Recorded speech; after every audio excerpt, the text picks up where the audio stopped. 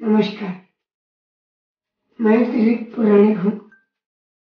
मैं डॉक्टर ज्योति स्वरूप शर्मा चित्रकार।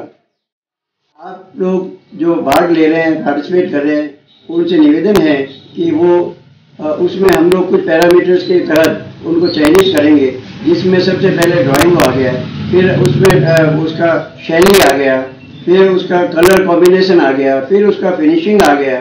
इस तरह से जो परंपरागत शैली हैं या जो परंपरागत कार्य हैं, उनको भी आप मद्देनजर रख के अपना कार्य करें।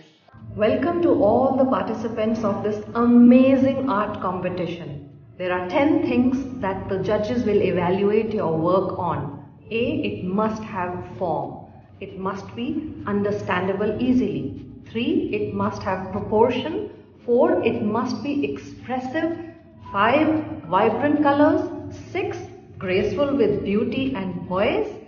7. It must have likeness to something physical. 8. Originality of ideas. 9. It must have spiritual ideas, motifs and folk tales. And it must be the artist's own work. All the best.